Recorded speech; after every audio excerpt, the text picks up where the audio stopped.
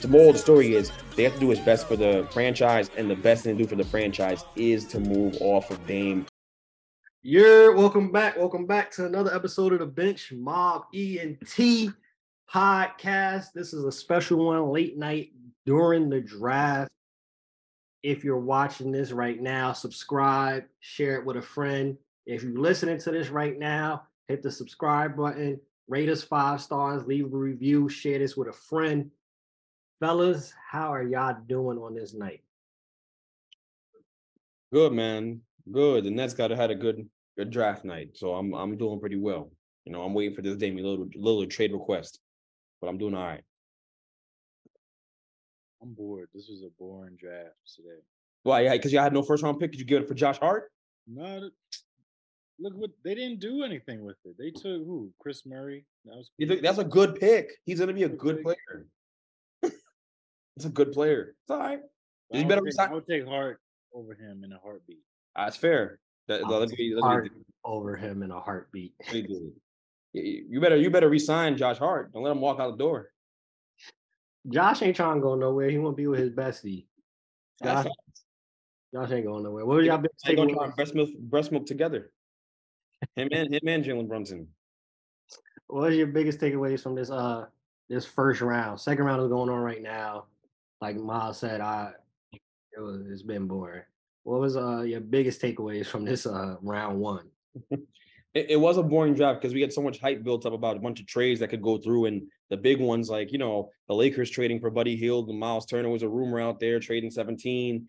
You know, Nets trading up, right? Bunch of trade action. Obviously Portland, right? Portland making the trade and to get a star, and they obviously tried. To get one. But I think it starts with Portland. You got to talk about Portland. I think I was a bit surprised to see Charlotte go with Brandon Miller over Scoot Henderson. I thought that when you're picking that high in the draft, I understand that Brandon Miller is a better fit, but when you're picking that high in the draft, you usually go for the better player. It's usually just the rule of thumb. So I'm surprised they did that, but it also goes to show you how highly they view LaMelo, that they still went in that direction with Brandon Miller, right, and didn't take Scoot, even though we could argue Scoot's a better player. You really want to make sure that, you know, the ball's in LaMelo's hands and that he's controlling the offense. So I gotta respect. I didn't do that on purpose. I gotta respect that. So Kill Mill is headed to Charlotte, and we'll see. That's not his nickname. That's gonna catch on. It's not gonna catch on. Kill Mill's gonna catch on, but he's headed there, and I think it's a good pick though. Seriously, he's a good hooper. I think it'll fit guys who can shoot 6'9", 6'10", can create off the bounce. You know, you can't get those guys enough. So that'll be a good fit for them with Miles Bridges and the rest of them. But boy, they got a team full of convicts over there, huh? They got Miles Bridges, they got Kill Mill, they got who else? They got LaMelo be getting in trouble too. Who? LaMelo be getting in trouble too. Does a good job of hiding it. He's a saint on that team in comparison to what we talking about. James Bouknight falling asleep in cars off lean or whatever it is. I don't know. So it's a situation over there, but it's a good basketball pick. What else? LaMelo, he ain't getting no legal trouble, but there's a couple I saw on TikTok. It's a couple people that be at the Charlotte games. Yeah. He one bad day away from getting a ticket. He be hitting like 60 leaving the arena. I've seen he be hitting 60 coming out the garage, about to run people over. I see that. He wilding. He thinks this is real life GTA. That's what he thinks this is. Yeah, he operates like that. I've seen that too. So you're right. You're right about that. We're only one bad day away from him being in some trouble. But he's so good, he'll probably get off with it. So he the last hope for LeVar. That for real. And then, you know, the Portland situation, right? I think that's where the draft starts. They obviously tried to trade for star players. We know of a confirmed trade offer they made to the Nets to get Mikal Bridges. They tried to offer them the 3rd overall pick and Anthony Simons, which has Nets Twitter on fire right now because it's just making the rounds. People are finding out about it. You know, and by the way, I'll just say this. I'm glad the Nets didn't make that trade. That was the right decision not to make the trade. Sean Marks is doing a great job. I got no problem with that choice. So I'll leave it at that. I won't go into detail. I'm going to turn this into a Nets podcast. But them not making that move, now we're waiting for the next domino to fall, which is Damian Lillard requesting his trade and asking out. And so hopefully Dame does ask out and we can move forward. But the rumor is he's not going to be making a choice until what? free agency starts. So we got another month of this crap of just speculation. So yeah, he's annoying. But that's the entire draft night right there. We could talk about individual players, but that's the draft night. Yeah, Hey, there wasn't Miles, so much that went into it. What happened? I said there wasn't much that went into it. It was Scoot going to Portland, which creates a little bit of a log jam. Yeah. With 3 guards for sure, and Dame's got some decisions to make. But 4 guards. true. But with Orlando, I was looking at that. Now they have like 5 point guard combo guards on their roster, so they got to do some trades at some point. Cole Anthony. I'm trading Cole Anthony just because he's corny. He's out of there. Bye. Cole Anthony's got to go. Jalen Suggs. It hasn't really worked out. Otherwise, I don't know if you make this pick if he had hit in the last couple years. Mm. And Markel Fultz. I mean, you're not really tied to him long term. I do like Markel good. though. He is good. Of the 3, that'd be the one I keep. But yeah.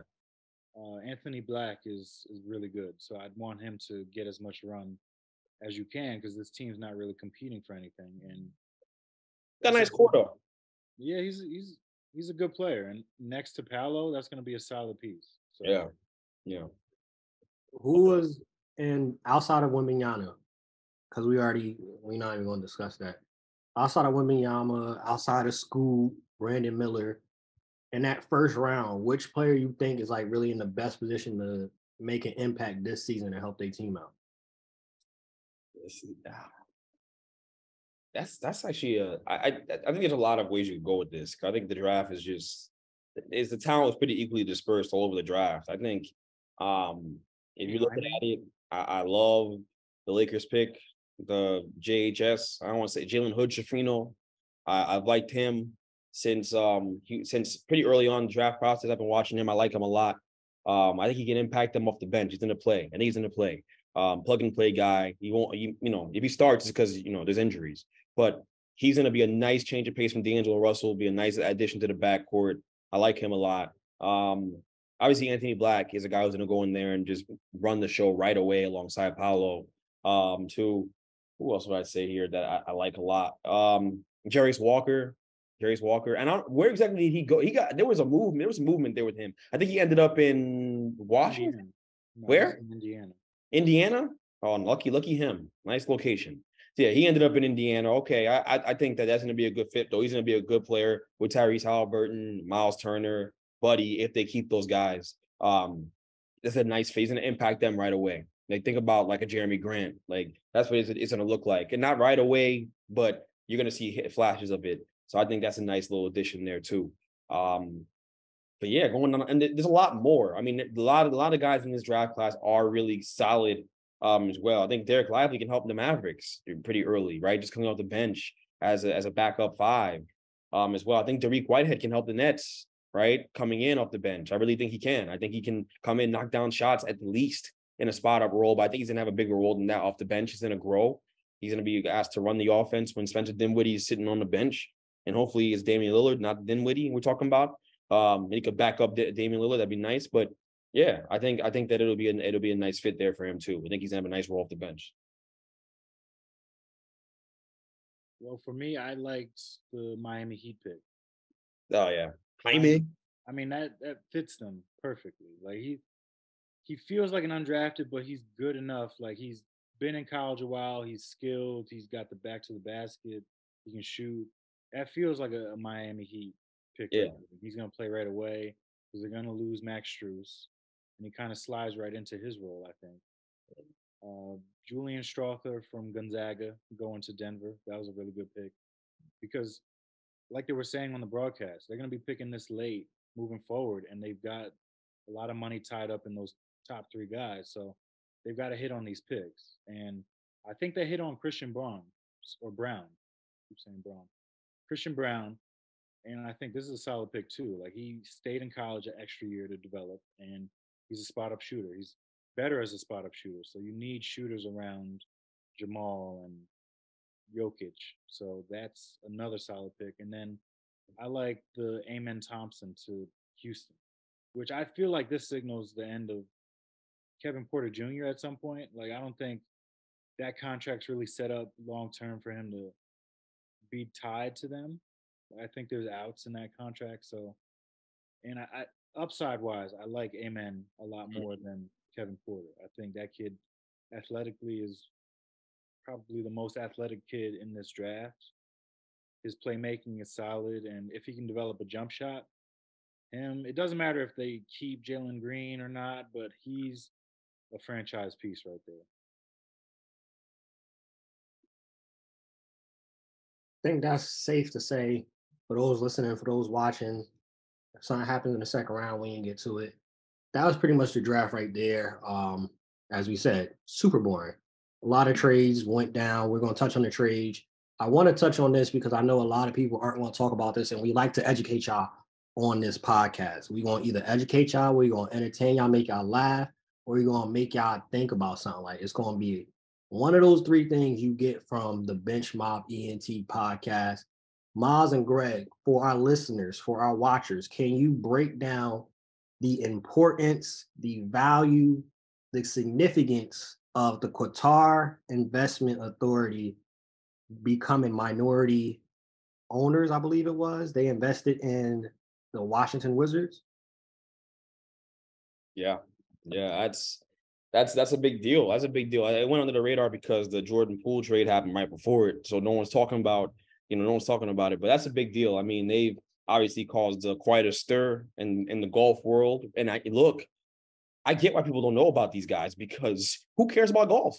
So I understand that you guys wouldn't know about this because I wouldn't have known about this whole LIV golf thing. Or is that if that's how it's pronounced? I don't know if it's live or LIV, but live, whatever, man. You see, there you go. I don't know about either. So I'm with y'all. But no, in all seriousness, though, they bought into golf and they spent a lot of money trying to get guys to go into their own league and own sector of golf. And it's caused quite a stir because obviously you're talking about the Middle East getting involved here, and we know that the America and the Middle East are not best buds, right, for obvious reasons. So now they're throwing money around. They're loaded.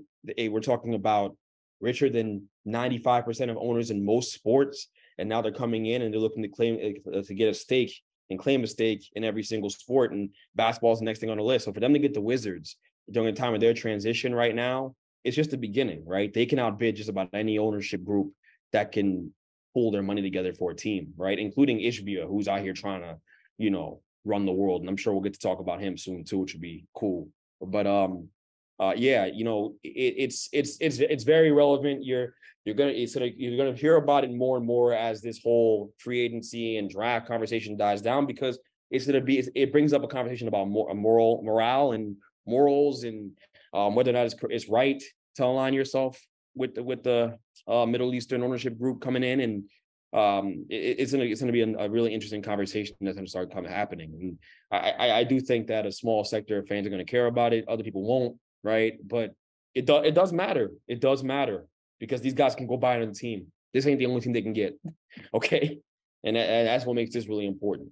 So look at teams like the Lakers, who only make money from the fact that they own the Lakers, right? Jeannie Buss her only source of revenue is the Lakers, right? So at some point, that well runs dry, right? She doesn't want to be in luxury tax, right? She's not making these high-end moves, right? Where it's like you associate teams that are in a win now mode with not being scared of the tax apron, but she is going to be scared of the tax apron because the crib is the only way she makes her money. It's at the crib. That's it. That's her income. So look at teams like that and look at them as like teams that are in danger of being bought out by this group at some point. They're not done. They're not done.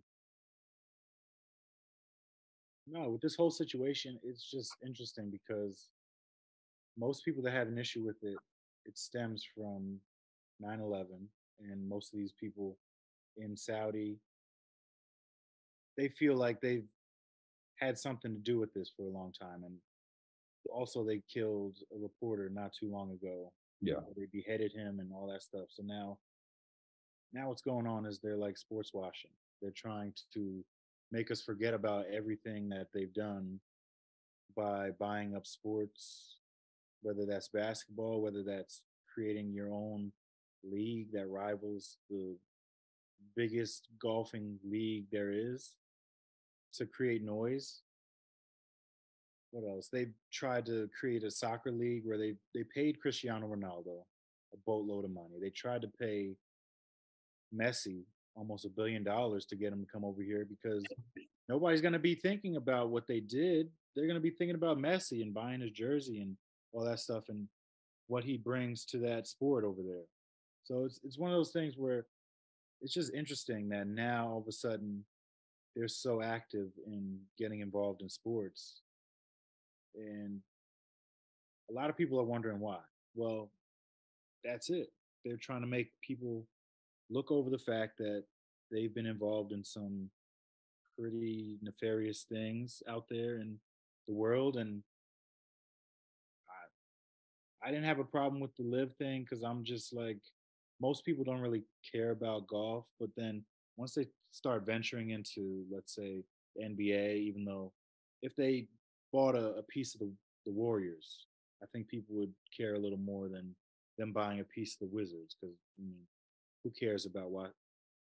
Let me not say who cares about Washington, but who cares about the Wizards? Because they don't have anything of significance that we're really worried about. But this is them slowly working their way into major sports in America. And I don't know. If I'm the normal fan, eventually I'm going to have an issue with it.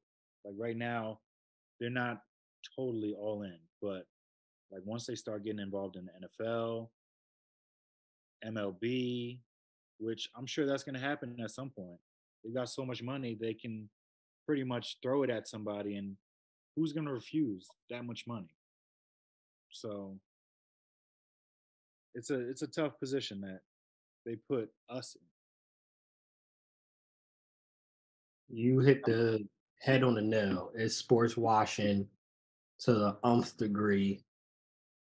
It's only a matter of time before, like you said, they're into everything. As a Lakers fan, I wouldn't mind.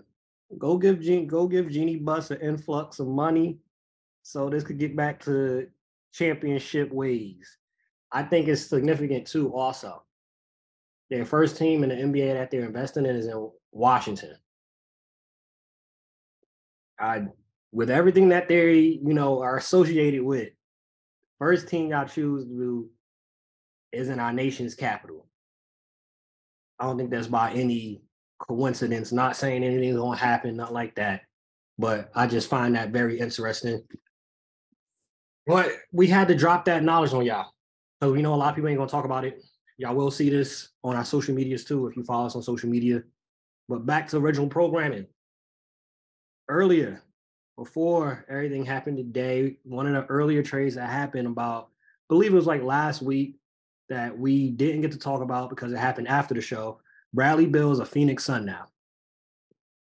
What's y'all takeaways from Bradley Beal on Phoenix? Are they that much better with Bradley Beal, Devin Booker, and Kevin Durant as their big three? I mean, if they were playing in the big three, this would be great. This would be a fantastic team. But like, seeing as how you got to formulate a whole roster of like 12 to 15 people, I don't know how they're going to do it because Bradley Beal's making a ton of money.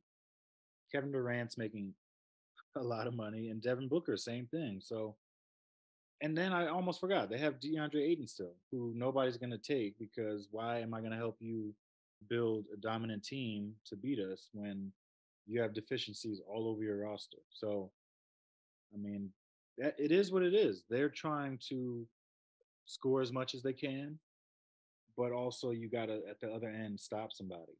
And I don't know, Bradley Beal's not really a defender.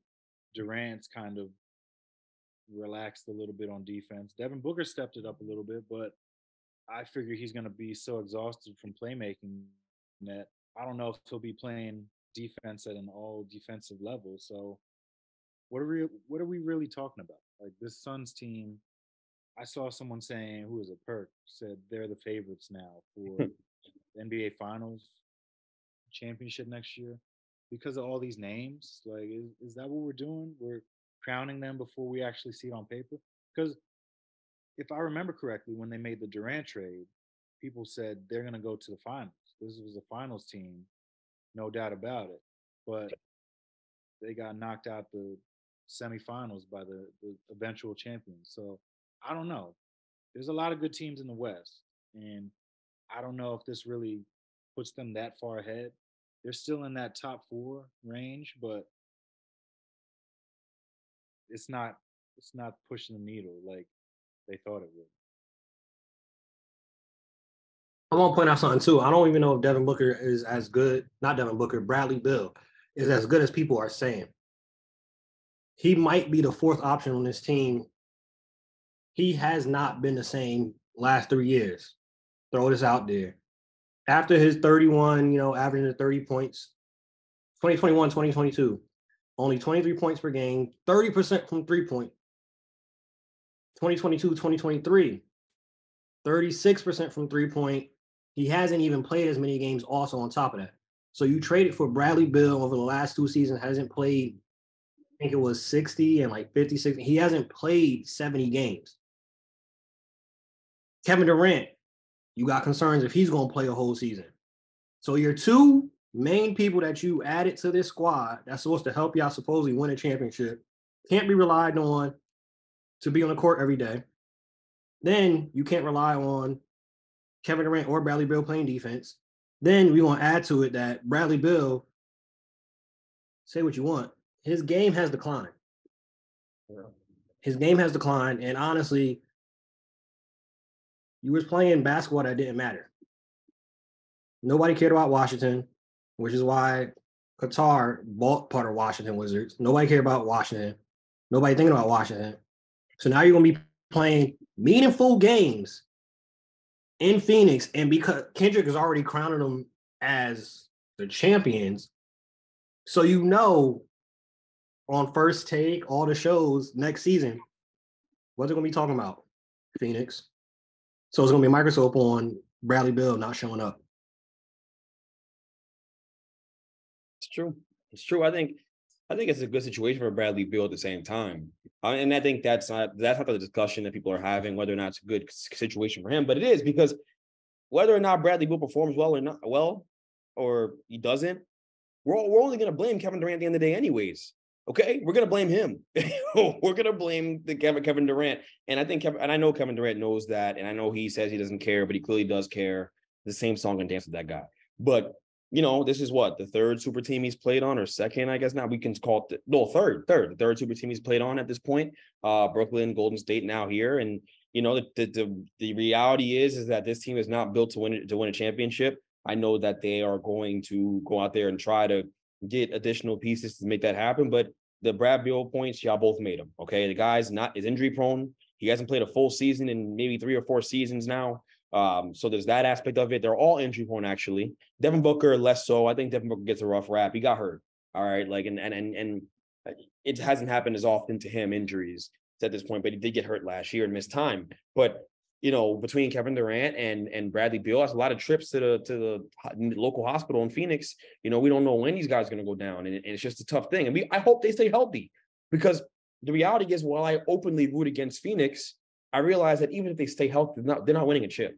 All right. You're asking a lot out of Bradley Beal here to come and go from being in Washington and playing with no eyes on you, like Antonio said, to now having all the eyeballs on you, and to go from playing losing basketball to playing winning basketball. And that's the biggest adjustment, is taking good shots, understanding time and possession. Those things matter, right? Playing good defense, making extra efforts, diving on the floor for loose balls, right? It's not Denny Advia's job anymore to get in the ball, to do the dirty work. It's your job now, right? So I just think he's going to be a big culture shock for him. I think he was very comfortable in Washington. He didn't request this trade. Remember that. He did not request the trade. Washington got new ownership, yes, but also new management to come in. And they said, hey, this is ridiculous. This is past due. You're getting paid way too much money. You're not that good. Hey, man, let's get you out of here. You have a no trade clause? I'll trade you where you want to go.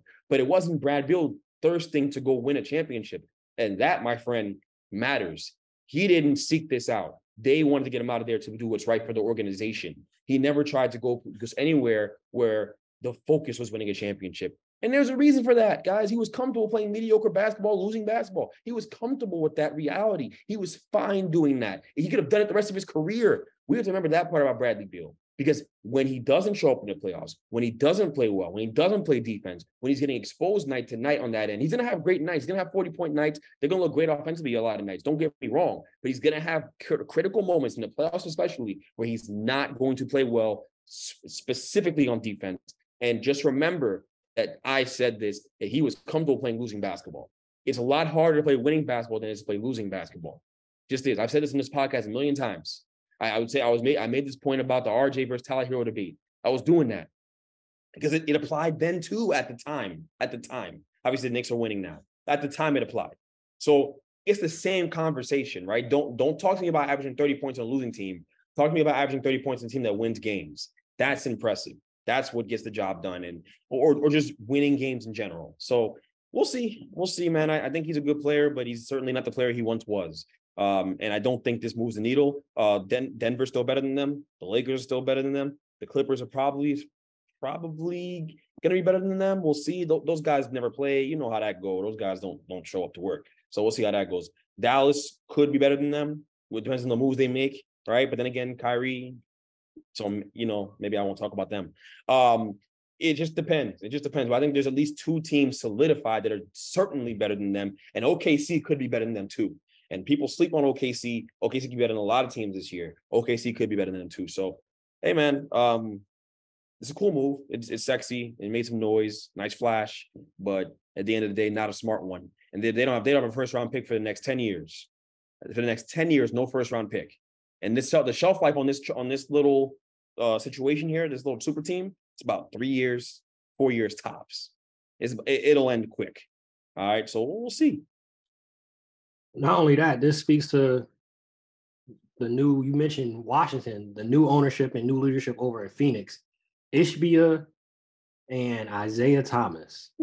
What a combination. And Miles already knows. I'm not going to go into detail what he did to the Knicks because I don't want to have Miles catch a seizure or anything like that, because I know that was a tough time when he was trying to sign every single old veteran and take every bad contract on Steve Francis, Zach Randolph, Jalen Rose for 17 games. He was trying to take any and every player that was good 10 years ago that was getting paid $17, $18 million. And the reason this man explained for taking those contracts was they expire at some point. What? He doesn't feel any differently now. He did the same thing with Brad Beal. Brad Beal getting paid $60 million a year, as I guess is going to expire someday. He has a no trade clause, which hurts you in terms of getting assets for him one day. He's in a trade clause. Washington. What was going on in Washington? This man has the ultimate no trade clause. He's in Phoenix now, and that no trade clause is still a part of the contract. How did Bradley Beal? I get loyalty, but how did Bradley Beal get a no trade clause? LeBron doesn't have a no trade clause, guys. LeBron doesn't have one. Bradley Beal has one. KD didn't have one. Bradley Beal. Now I get it. Washington, the Chocolate City, they're desperate. All right, they're desperate. I get that. So if that's the point, that's fine. But damn, wow. I mean, this ain't that much desperate in the world, because he would have took that money and been fine. The guy didn't care about winning. It was perfect. It was a match made in heaven. He didn't care. You offer that guy $50 million a year. He's keeping it. He's thinking about his kids. He's thinking about sending them to great schools. Thinking about his kids. I understand. It's fine. I got nothing against Bradley Beal for that. But he didn't want this smoke. He did not want this smoke. And I just think it's going to be very interesting. Miami would have been a very different grind for him. I think it's very interesting him going to this team. I think that makes perfect sense, because Miami is a bigger role for him. And the thing is, to what you alluded to, Bradley Beal, on the flip side, I don't think it works. We all agree it doesn't work. But Bradley Beal, he is Teflon Don certified, covered in this. Because, as you said, if they win, it don't matter. He's not getting the credit anyway. It's going to KD. If they lose, it's on KD head. He's in a win-win situation regardless. Here's what I'll say to that, though. If they win, Kevin Durant's not going to get no credit. From certain people, he will. But from the general public, everyone's going to be like, oh, I guess you're third super team. You're just hopping from super team to super team. He's a super team guy. He's a super team thought. That's who he is now. Hey, I saw this post, and it's so true. Kevin Durant is what they say LeBron James is. Yes. Yes, he is. It's exactly what y'all think LeBron is, what y'all be arguing about in barbershops, sounding like idiots. It's Kevin Durant. It's Kevin Durant. That's who it is. Only person who disagrees with this is Kevin Durant's boyfriend, Eddie Gonzalez. That's it. We're gonna come back to Kevin Durant because he made a tweet that I think is very just asinine. Matt Ishbia also a part of their new regime, him and Isaiah Thomas. They don't want a point guard there, so they got rid of Chris Paul. Chris Paul was traded to Washington. The deal got finalized today. He is now a Golden State Warrior, which if you told us that, and you told CP3 who was on Houston, CP3 that was on the Clippers, who has been fighting the Warriors for years, have been smoking beef with Steph Curry for years, you would not believe it. What does this mean for Golden State? Like, how much better they are? Does this even work? What was y'all thoughts from this? My first thing, and y'all got the floor. The team gets smarter immediately, y'all. You traded Jordan Poole, the team gets smarter already. You able to take your SATs, your ACTs, and pass with flying colors now. That's facts. This is like a salary dump, though. That's what it felt like. Because now Chris Paul's contract aligns with Klay Thompson's, where it gets off the books after next year. So then that opens up almost $80 million in salary that they can use, because clearly they're not going young. They're building around Steph Curry, and they're pushing all the chips in, going all in on winning again with Steph Curry, which not a bad idea. Like, Steph Curry's still really good, and Jordan Poole just didn't really fit in that timeline, because I think he wanted to be the guy, but as long as Steph Curry's there and he's healthy, it's never going to happen. And the way he plays is just too erratic for what Steve Kerr wants. And look, Chris Paul, you can put Chris Paul out there with Steph Curry, and Steph Curry can play off ball now, and you don't have to worry about the decisions being made where somebody's heaving up a 35-footer for no apparent reason. So I think it's a good move. If he stays for the full year, then it's a really good move. But I think that this frees them up to make some more moves moving forward. I couldn't agree more. It was definitely a salary dump. You look at what they got in return for him. It's Chris Paul, to the point where we all thought that they were going to move Chris Paul right away, right? They had no interest in keeping him. They weren't looking for incredible value for the Jordan Poole contract. I think they got rid of Jordan Poole because they wanted to open up space to negotiate with Draymond Green and get him paid. I think that was the main logic behind the deal. I think they're going to keep CP3 from everything I understand from people who are plugged in. They're going to keep him. And I think he does help them. They get smarter, like Tone said. I think CP3 is a kind of player who can play any system with anybody. He's that smart. He's that intelligent. And even though he's in an advanced age where injury obviously is a question with him, you're not asking him to run the show in the same, manner, right? Steph Curry essentially plays the two anyways at this point. So having him play point guard, be on the ball, and facilitate for Klay and Steph is brilliant. Now, defensively, you take a hit. Having them all in your starting lineup, I don't think you're as good defensively, right? But you also traded a guy who don't play defense for him anyway. So what difference does it really make? You know what I mean? It's just going to be interesting to see how they handle things defensively. They cannot afford to lose Draymond Green after this trade. That's what I'll say. They can't afford to lose him. They lose him, they're not serious about winning a championship.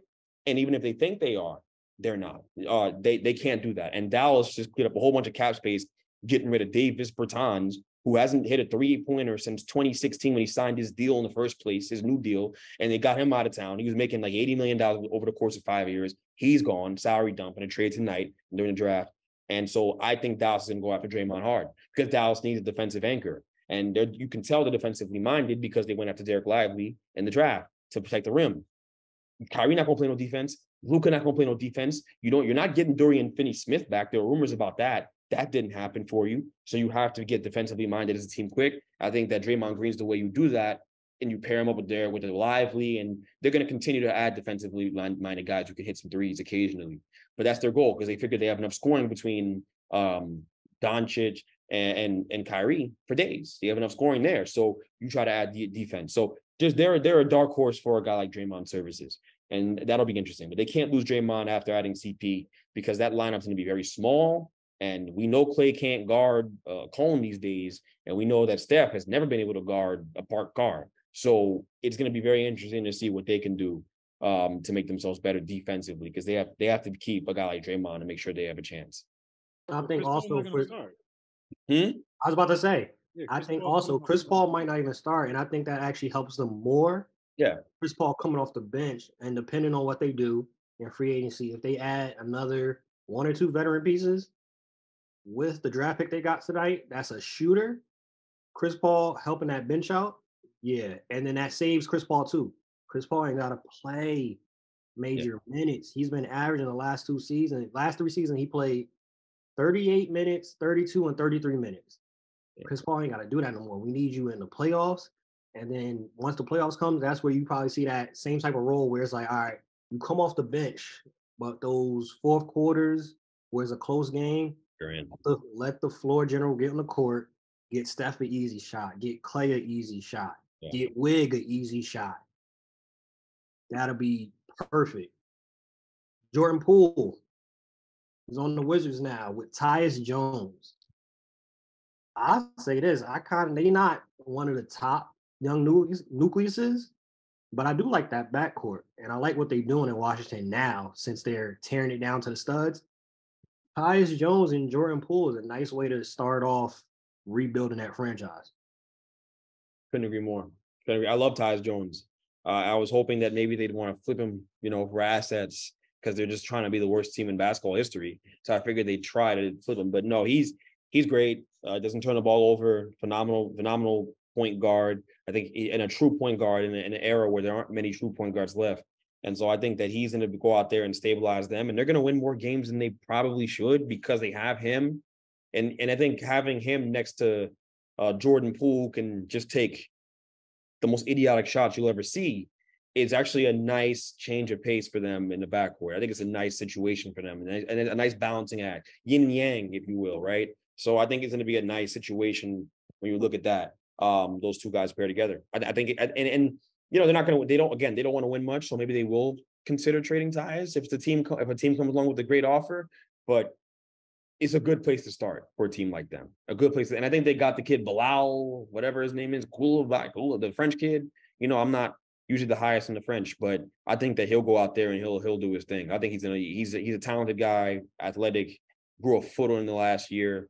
He's very interesting. He's a very interesting prospect. So we'll see. We'll see how it goes.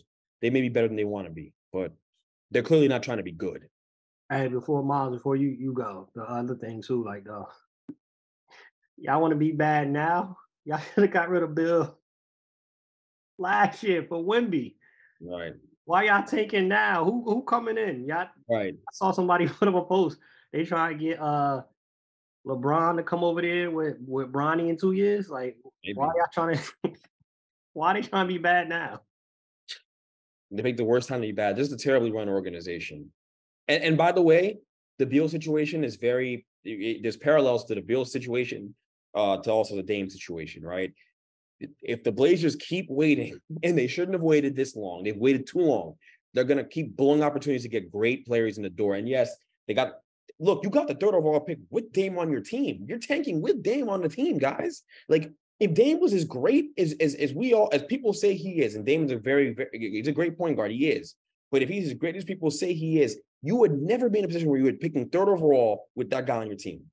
Tell me when prime Bron, and I know Bron's not a great comparison, but even prime KD, you had him on the team and you're picking third overall because you're just that bad, in spite of having that guy at the height of his power.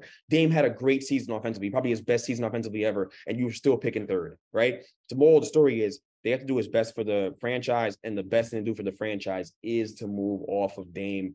And look, you've already done what the Wizards have done. We've taken too long to do it, but it needs to happen now. Stop prolonging the inevitable. This is not some charity sob story. Oh, he's not ducking the grind. He came to Portland. He's never complained. He's this and that. He's all this stuff. Give me a break. It's time to move on and be smart and make the right move. You were smart to trade CJ McCollum. You saw that wasn't working, right? What's the difference here? It's no Dame's a better player, but there's no difference. It's time to move off of him and get him to a place where he can go get a chance to win. And give yourself a chance to reset, period.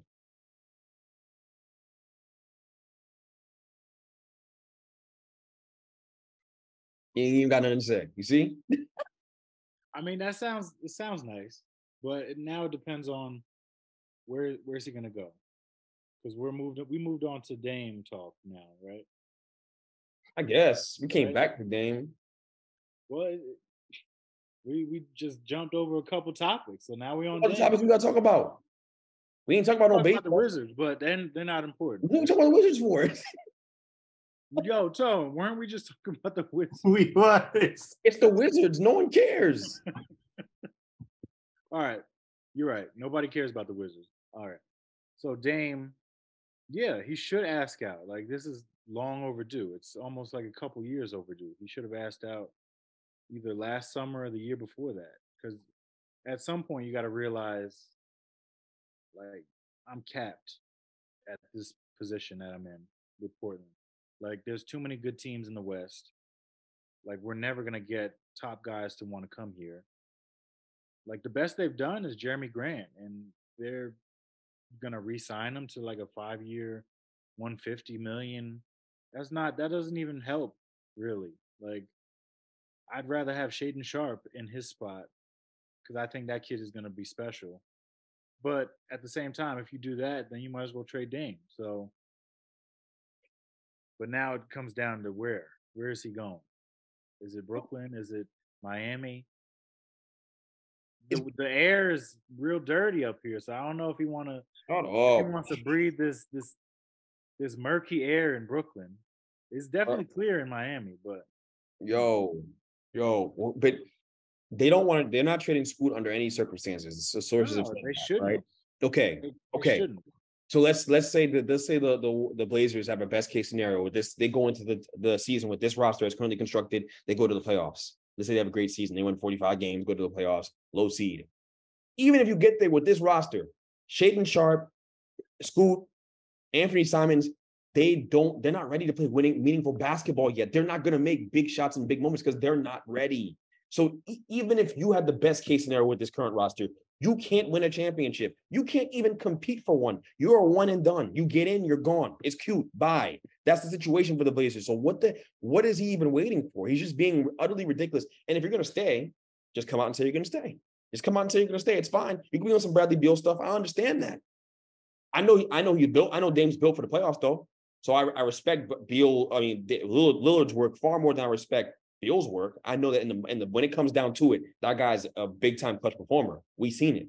But come on now, like it's either you're gonna go into the situation where you want to win a championship and at least compete for one and give yourself a real chance to do so, or we're gonna play the same little game and song and dance we've been playing with the Blazers, and it's pointless. It's not a good situation. There's no trade candidate out there. The Clippers have been dangling Paul George out there a little bit like some meat in front of sharks. He ain't going nowhere. He's staying at least for another year. They're not going to blow this thing up going into a new building, guys.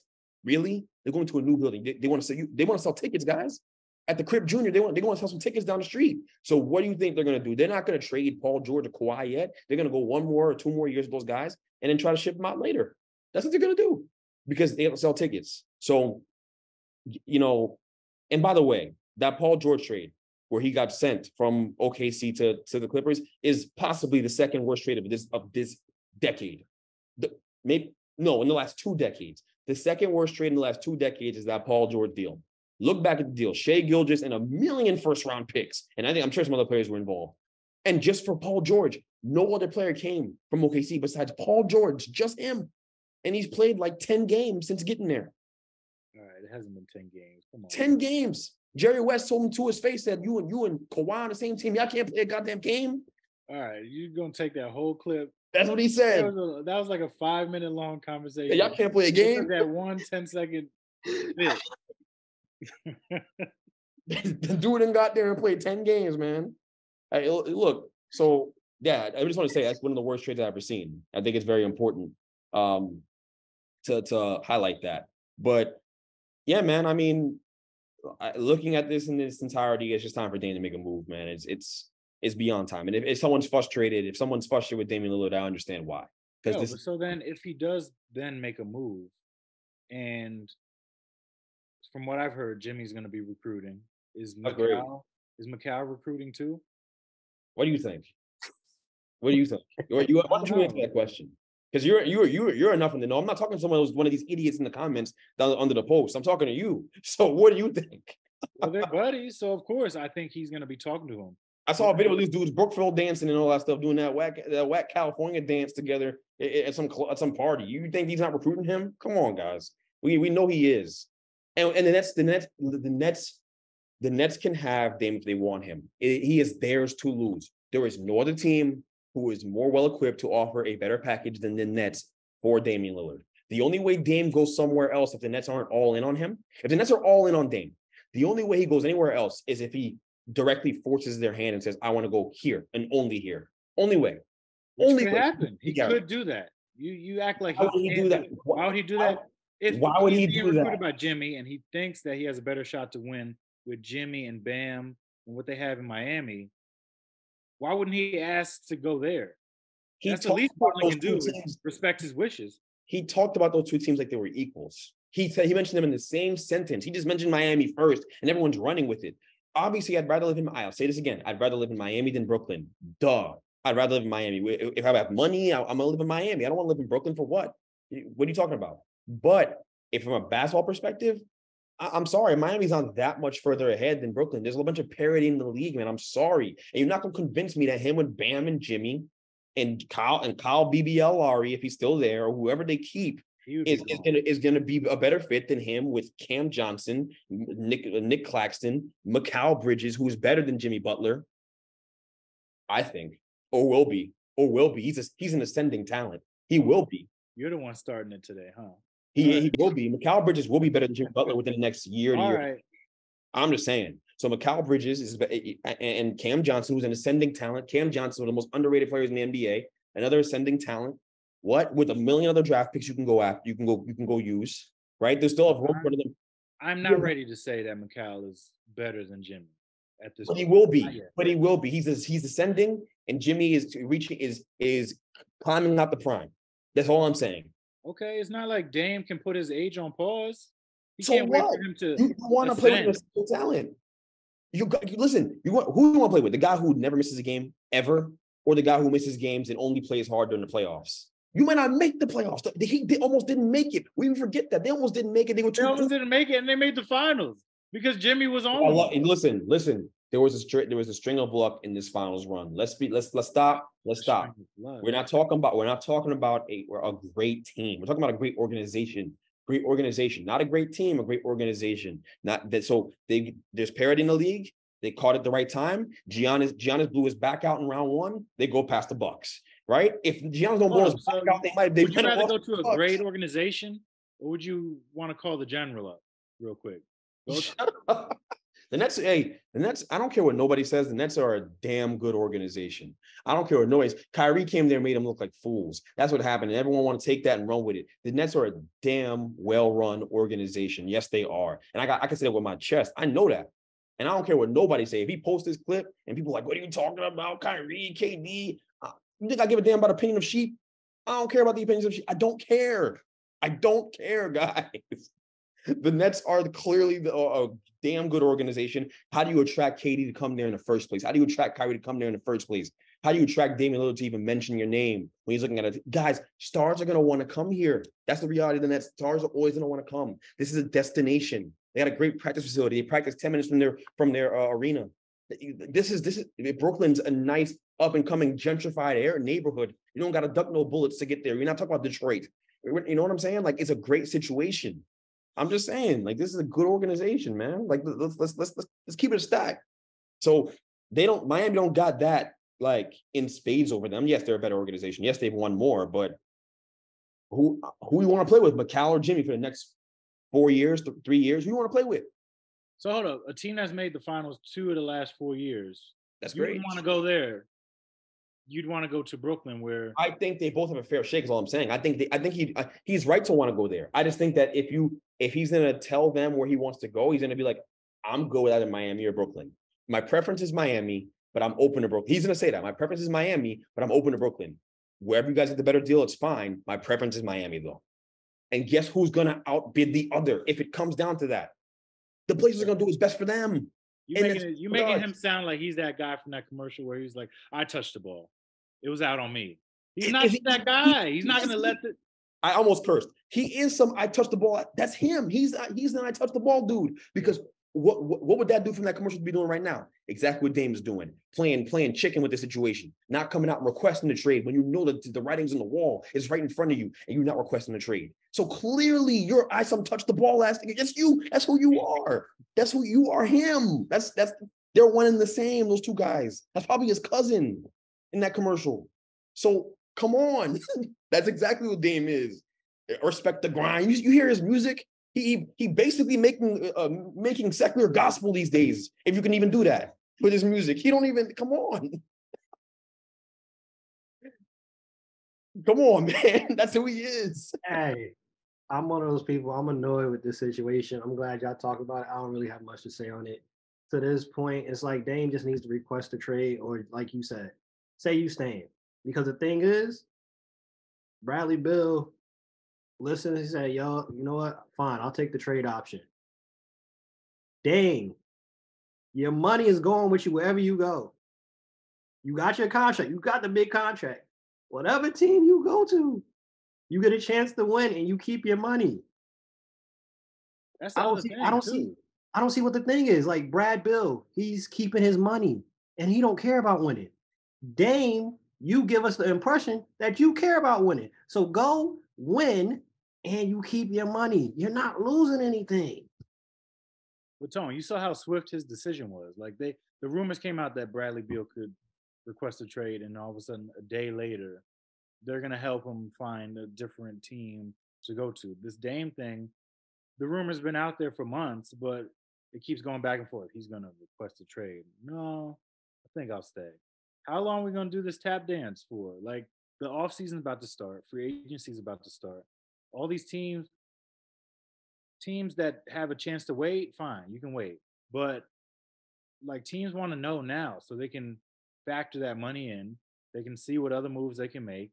Like, dang, we don't need this decision to be happening in August when Summer League is about to start. We need this around free agency. We need this in the next week.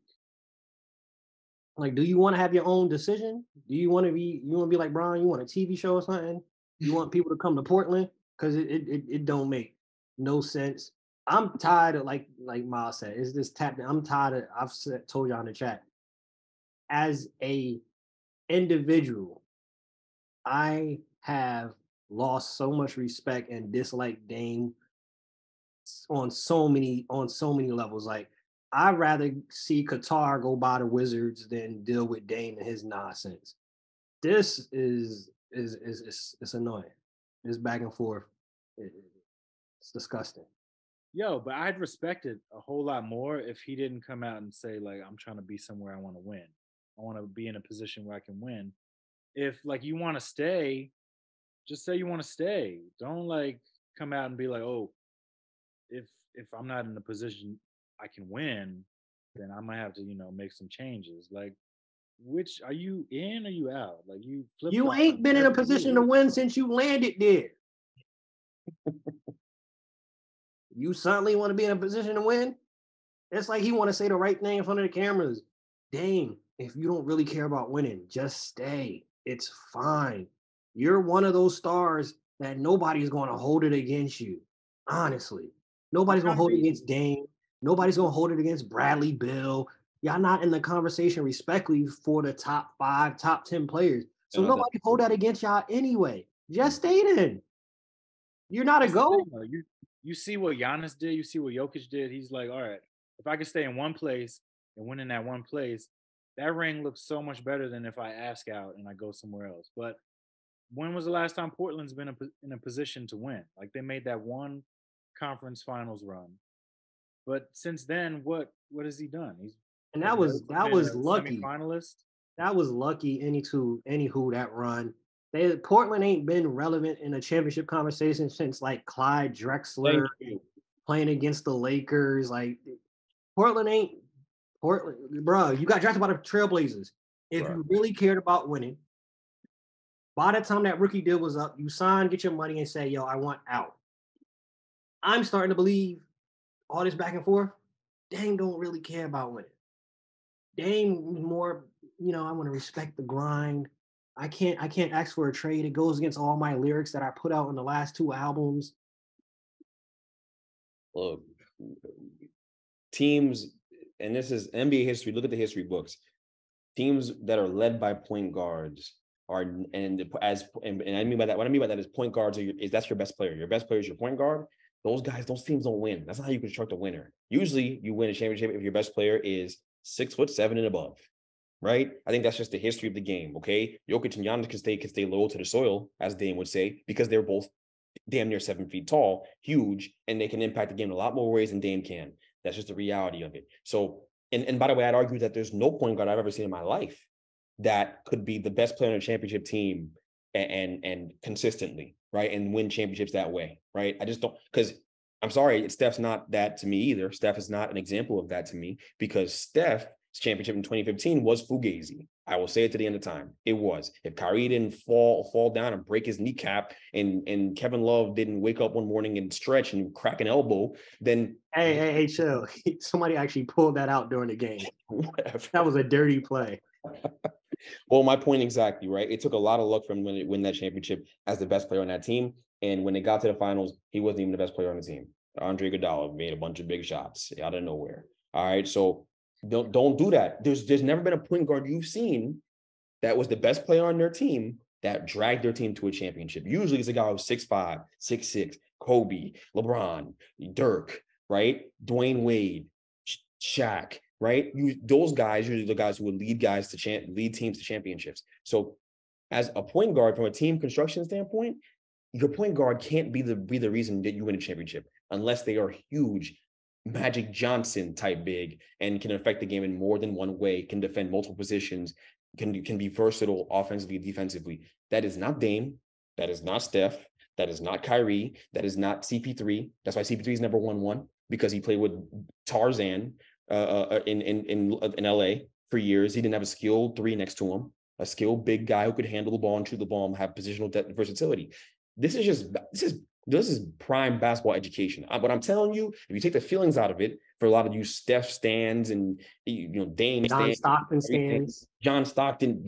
Who even knew that? So I'm supposed to believe that black people care about John Stockton all of a sudden, or is it because that you guys are on my? Because I said something, right? And you guys want to disagree with me? Because since when do y'all care about John Stockton? For real? Since when did anyone besides Mormons care about John Stockton? All of a sudden, everyone's a John Stockton fan. Everyone knows all his stats. Everyone, he's better than CP3. You don't know shit about John Stockton. You kidding me? Oh, that is hilarious, bro. But my point remains the same, guys. Hey, the only player that's been able to do that, and y'all can correct me if I'm wrong, is Isaiah Thomas. Detroit Pistons, Isaiah Thomas was the only player under 6'4" that was able to lead a team to the championship, and he was the best player on the team.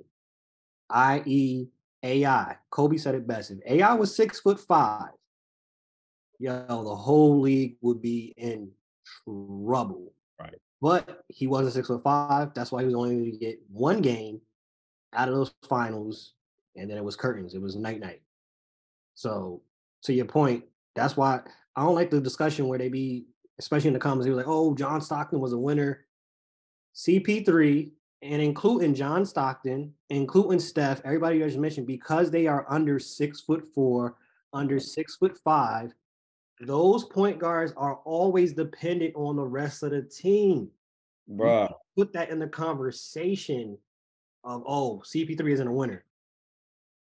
He's had to depend on Blake Griffin, DeAndre Jordan.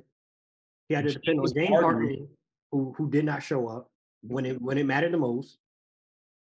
He had to depend on KD part of last year. He had to depend on DeAndre Ayton. Devin Booker couldn't do it by himself. What you want 6 foot Chris Paul to do to go win? If he had played with Carmelo in that era, he'd have the same career, guys. He'd have the same career. CP has a legitimate case to be. We can say that he's better than John Stockton. Yes, we can. Yes, we can. You have to just be basketball brain dead to only look at numbers, and then that's your indication. John Stockton did it playing alongside Karl Malone, who's one of the best players of his generation, even though he's a freaking creep. He was one of the best players of his generation, period. Okay. Go look back at those series too, though. Go look back at those series. So our point, you know why Utah didn't win? And outside of the whole, oh yeah, Jordan stopped them. You know why they didn't win? Karl Malone went missing in a lot of those big moments in those big games. And then John Stockton. Exactly. John Stockton's supposed to go drop 50 and get 14 boards, and he's supposed to go defend Jordan. Give me a break. I done seen Chris Paul lift teams out the mud in the playoffs. I done seen a huge performance. That Spurs game 7, I saw it. I saw it when he was in New Orleans early in his career in some playoff games. I've seen it. I know he can go get you 45, 50 points if he wants to. That's how gifted of a scorer Chris Paul was in his prime. John Stockton was never that. And Chris Paul's passing ability and defensive ability, he made all defense at 6 foot in this era, guys. Chris Paul did. So I know he could do the same thing. You're not going to convince me that this Mormon is better than Chris Paul. You're not going to do it. I'm sorry. Not going to do it. No. And as far as the Blazers are, stop being stupid. You know damn well through the history of the league that point guards cannot be your best players and you're going to expect to win championships. That is not the way this thing works. It is not how it worked for the Warriors either. It's not. It was a sum is greater than one part to the situation for the Warriors, okay? They built a functional, great machine and added Kevin Durant to it and put it on steroids, and they won 2 more chips. It is not just Steph. So I don't want to hear that, bro. No, but that's the thing, though. Like, it can happen. Like, it's not like it's impossible. Like, Steph wasn't the best player on his team when he won the best player on that Pistons team that won a couple times early in the 2000s. Who? Jason Kidd. Jason Kidd was the best player on that Nets team. Like, they don't make it to the finals. Best player on the Nets team on those with Vince Carter, or are you talking about even earlier than that, Kerry Kittles and them dudes? Because you're talking about the finals run. Yeah, I'm talking about the finals runs back-to-back years. If Jason Kidd's not there to keep everything together, y'all don't make it there. To the point, they're not going to win. They weren't able to win. They weren't able to win because they ran into who? Shaq and Kobe and Shaq. Yeah, that's and then who else is going to beat them? But then Tim Duncan. But look who they lost to. Tim Duncan, 7 feet. Shaq, 7 feet. Kobe, 6'6". Come on, man. And Chauncey Billups, to your point, yes, Chauncey Billups was able to win. He was the best player on that team. He was surrounded by 6'6", Richard Hamilton, 6'7", Tayshaun Prince, Rasheed Wallace, and the Defensive Player of the Year, which some consider one of the best defensive players of all time, in Ben Wallace. The greatest defender. To your point, Chauncey Billups was able to do it, but he had to have that roster around him, just like Steph had to have the roster around him. AI wasn't able to do it because he was dependent on Aaron McKee, and Dikembe Mutombo had one good game and said Shaq was an okay player. Then Shaq went and averaged 40 for the next 4 games. Yeah, I was watching the Shaq documentary on HBO. I forgot. Dikembe dumb. He's going to say he's an okay player. I can guard him one-on-one. Yo, that messed it up. We gonna end up we real quick. What y'all think that Marcus Smart, Kristaps Porzingis trade? I didn't mind it. Like, I feel like at some point they were gonna have to condense the guards on that team. Like, you got Brogdon, you got Derek White. They still don't really have a true point guard, but I feel like they're not done yet. They're like 30% into this offseason. Brad Stevens, he knows what they need to fix. And that was the thing. Al Horford didn't really give you much in the playoffs last year. He's the guy who was sitting out at the top of the key or in the corner waiting for Jason Tatum or Jaylen Brown to kick it to him and not hitting shots. But Porzingis is a little different. Porzingis gives you a different element on this team. And I think if you add a good point guard, it would have been nice if they were able to figure out a way to get their hands on Tyus Jones or something like that. But that's asking too much of Brad Stevens at this point. But I think they're set up pretty nicely. It does suck that you traded away what some people might call the heartbeat of the team. But look what you got. You got Kristaps Porzingis. You got 2 first-round picks that you can actually use to make another move if you want to. Like, there's worse things that could have happened. You added a 7'3" big man who can shoot. I like on the flip side, Marcus Smart to the Grizzlies to talk on that. Marcus Smart added with Jaren Jackson Jr., that defense is going to be elite. You got Marcus Smart on the perimeter, and then you got Jaren Jackson behind you with Steven Adams coming back from his injury. That defense is going to be good. My only concern with that team, though, now, if they decide to start Marcus Smart, if they ever play together at any moment, Marcus Smart and John Morant as your backcourt, that's two guards that can't shoot. That's not going to work. Memphis might take a step back this season. They didn't want to bring back Dylan Brooks. Now, I think you're going to have to rely on Desmond Bane taking like a leap offensively. Marcus Smart, yes, might have been the heart of the Celtics, but he was expendable because Derek White showed up on both sides of the court. Marcus Smart wasn't shooting well, wasn't really facilitating. Who was the star during the playoffs? Derek White. That made it expendable where it's like, all right, we don't need you, Marcus. We tired of you non-shooting behind. Like, you just being the heart, you're more of a UD right now because you're not adding nothing to the team. It was a cool move. It was a cool move for them to make, but like they've been trying to address it for a while now. They have a deficiency at the wing position. Like Dylan Brooks, they knew, I think, as the season went on, we're not bringing him back. They tried to make a trade for OG in Toronto, but they were asking for too much. They tried to make a trade for Mikal Bridges, but what they were offering wasn't enough. And at this point, I don't think it was an even serious offer they were trying to make. So they've got to scour the free agent market, trade market to see if they can get a wing in there. Because if you're telling me they're going to run out John Morant, Marcus Smart, and then have Dylan Brooks playing the three, I mean not Dylan, Desmond Bane playing the three, who he's like 6'3". He's not a wing, like he's a two guard. So they've got to figure it out. I know they drafted Zaire Williams a couple years back, and I mean we'll see what happens with that. But I think this team is trying to win right now, and they need a really good wing. Getting OG would have been really good because I feel like he could fit a lot of teams out there, but we'll see. I'll say this before we transition to end the show. Kristaps, the Celtics are getting the best version of Kristaps. He's in a contract year, trying to get paid. And what did he do last season to get his extension, the $36 million that he was able to opt into? He only went and averaged 23, 8, 49% from the field, 38% from 3-point, and about like 2 blocks. And he played, I think the most games he played in the last 3 years of his career. He played 65 games last year. So you're going to get the best version of Kristaps in Boston. Ain't going to play D. He'll get you a couple of blocks because he's 7'3", weak side help.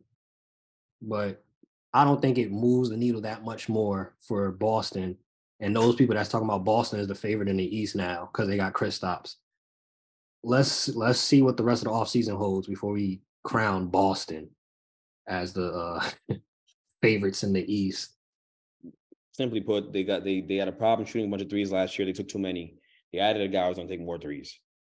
And they added a guy who's not great defensively on the perimeter, who teams can expose in the playoffs, and hasn't played meaningful playoff basketball in ages. So yeah, and they didn't address their biggest need, which is a point guard to make the lives of Jaylen Brown and Jason Tatum easier because those guys can't dribble like that, or at least Jaylen Brown can't. And the way you get less ISOs by getting a point guard who can facilitate easy baskets and get them easy looks, hit them on cutters, push the ball in transition, get them easy points, right? And they didn't fix that. They didn't solve that problem. And they traded away the heart and soul of their team. The only guy who would stand up to Jason Tatum when he was on some BS. They traded that guy away, the emotional leader of their team. So they're in shambles. They're not winning a championship, and they're worse now. Last thing I'll say, because I just thought about that. Kristaps is going to want to play best because, he's in a contract year. But to your point, unless they add a point guard that's going to be able to facilitate and make things easier for this team, this might actually be a bust in the trade. And I'll say this why. We've seen Kristaps in a heavy ISO team in Dallas. What did he do in Dallas? No, didn't do well. Did nothing. He's on a heavy ISO team again right now. Yep. We're relying on Jason Tatum to be a facilitator and make sure Kristaps gets his shots. Or we're relying on Jaylen Brown, who needs to go to dribbling school, to facilitate and make sure Kristaps gets his shots. Or, and Derek White, we trust, is going to make sure that Kristaps, Jaylen Brown, Jason Tatum all get their shots in easier shots in the best position, or Peyton Pritchard. This really might not work out unless they get somebody that's going to be able to make sure everybody eats, B. Because on this team right now, it's looking real like, one of those child homes where you got to figure out how you're going to get your food. Because it don't seem like everybody going to eat on this team. I'm going to read this thread and y'all tell me what y'all think. We talked about it and we mentioned it. We would end off the show talking about something that KD and his oh boy, his business partner, Eddie Gonzalez, tweeted. Eddie Gonzalez, the player whose influence I want fully recognized and appreciated is James Harden. KD being more influential than LeBron is something y'all scared to admit. Eddie Gonzalez, they see it. They just don't like it. Doesn't fit the narrative. And KD ended it off by saying Kyrie and Russ inspired a whole generation, but they don't ever get credit for it, though. So we see James Harden supposedly doesn't get credit for him influencing. We see Kyrie and Russ mentioned. And then the big part, KD is more influential than LeBron.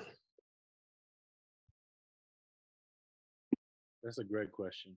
Influential at what? I don't even have time, bro. Like, influential at what? This is so stupid that when you read it, when we talked about it in the chat yesterday, I thought we'd have some crazy discussion around it. But then you read it, and I'm like, damn, I gotta go to work tomorrow. Like, I ain't got time for this shit. Because I wouldn't talk about this with people with friends. What are we talking about? Kevin Durant's more influential than Bron. At what? Exactly. Like, at what? What is he talking about? How is he influencing a culture more than LeBron? Has he done more for the community than LeBron James? Unless KD's a silent partner moving around and he's quietly a saint, and is building churches left and right or whatever he wants to do, and we just don't know about it, the answer to that question is no. Is he more influential on the court than LeBron James? No, LeBron James has run the NBA for the last 20 years. He literally has a sports agency that dictates moves over the NBA, right? He was able to dictate getting AD to the Lakers because he signed with Clutch, right? LeBron is super connected, mob deep, mob ties, as Drake said. That's LeBron at this point, right? As a basketball player, the question is not even a question. LeBron's a better basketball player. He's won with less in his career. He's excelled under every situation imaginable. So no question there. What are we missing? What are we talking about? Is it because KD's game looks pretty? Is it because KD can score the basketball? A lot of guys can score. I don't understand what we're talking about. You know what I mean? I think sometimes people get caught up in the game looking pretty and they just want to jump to saying ridiculous things. All right. KD is not influential in any walk of life, not more than LeBron. He's not more influential in any walk of life than LeBron, period. There's nothing he does better. Okay. Nothing. The only thing KD's influence is, I'd say, is negative, actually, is the fact that he's inspiring a generation of young boys to not brush their hair and put lotion on their legs. That's what he's into. That's what he's been more influential about. That's the only thing he's done more that can even inspire this conversation. We're talking about influence on a generation. Okay. KD's had influence, though, right? The 7-footer, the Victor Wembanyama may not happen without Kevin Durant. So that's cool. I think he's had influence. The 7-footer trying to come along who can be the unicorn. That's influence. I'll give him that. But do you have more influence than LeBron James? KD, you don't believe that, and you sure as hell didn't say it did. Now, Eddie Gonzalez, we ain't got to talk about that because that's your cheerleader. That's your cheerleader. That's your guy, right? LeBron had Shannon Sharp in the media. He had people Nick Wright in the media going riding for him. He needed somebody, so you took this little pudgy dude from California or wherever he's from. You put him on FanDuel. Because that's the way to get us all to listen to him, putting on FanDuel, and now you got to have him in the media to, spreading your propaganda. Okay. And Kyrie and Russ have inspired generations. It's true, they have. I don't see why that matters. That's not what we talk about with them. It's not the conversation. Did you guys win? In Russ's case, can you just stop being awful at basketball? He did. Great, good for him. He did. Good. He answered some questions. Kyrie, can you stop being the weirdest person on earth? Like, can you just be normal for 5 seconds? He is yet to answer that question. I don't think he'll ever be normal ever again. He may have been exposed to some toxic waste or something. Something's wrong with that guy. So what are we talking about? Those are the conversations. Like, it's not about influencing the youth. Guess what? Every NBA player influences the youth, guys. Everybody does. The NBA players looked up to by the youth. So what is the accomplishment in that? What's the accomplishment? Zach LaVine has influenced kids in Seattle. You know, like, I know Kyrie's got greater influence all over the world because he's great, cool. All right. Like, what does that mean? Like, what does that mean? I don't get it. What a stupid conversation. What a stupid string of tweets. Wasting my time, killing brain cells. And the worst part is you'll post clips of me saying whatever I said, and then people are going to be like, all up in arms because I said it. But if Miles said the exact same thing, I would never. Kyrie's my guy. All right. Yeah, whatever. Jersey strong. Hey, KD's your guy too, I guess. Then. Yeah, right. Shout out, Amari Bailey did get drafted. He did. I saw that. Yeah, Charlotte, right? Yeah, and I don't think he plays there, but Amani Bates got drafted. By who? Cleveland. Cleveland, yeah. I don't know if he plays there. But end off with this. Nikola Jokic had one of the most historic runs. We talked about it on some degree of his dominance. But all time, if we placed him, we like to do that in the media, people in the barbershops. Oh, what if LeBron played in the 90s? What if MJ played in this generation? If Jokic played in the 90s, I'm going to list the big men. You tell me if he's better than them, if he's going to be able to beat them. And we end off the show right there. Make sure y'all subscribe, share this with a friend. Nikola Jokic against 90s bigs. Who do you have in this matchup? Jokic against Olajuwon. Olajuwon. Orlando Shaq. Orlando Shaq was Shaq. Shaq's just an immovable force. Shaq. David Robinson. Jokic. I agree. David Robinson would get demolished. We saw what Shaq did to that. Yeah. David Robinson would get demolished.